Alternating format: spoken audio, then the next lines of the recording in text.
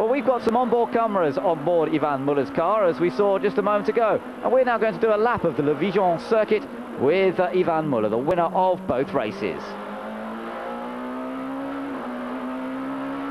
Heading across the start-finish line opposite the pits to begin the lap and building up to maximum speed in 6th gear. Watching the brake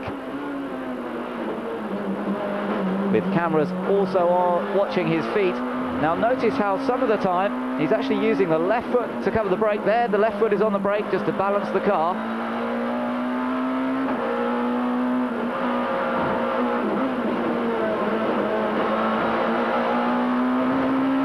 He's using the curb a little bit.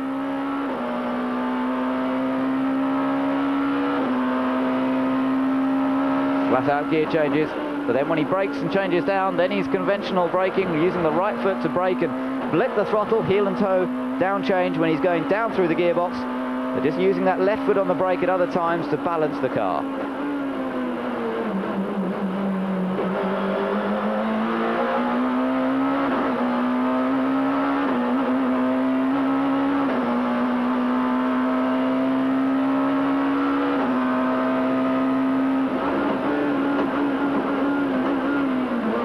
Working his way down the sequential box, through each gear, of course. Can't change down from 6th to 2nd, has to go down through each gear.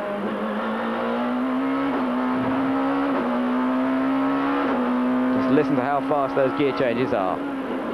Coming round towards the end of the lap once again in the Oreca BMW, the car that is dominating the French Touring Car Championship at the moment. And Oreca and Ivan Muller, such a good relationship between them now, both in French touring car racing and in ice racing over the last winter.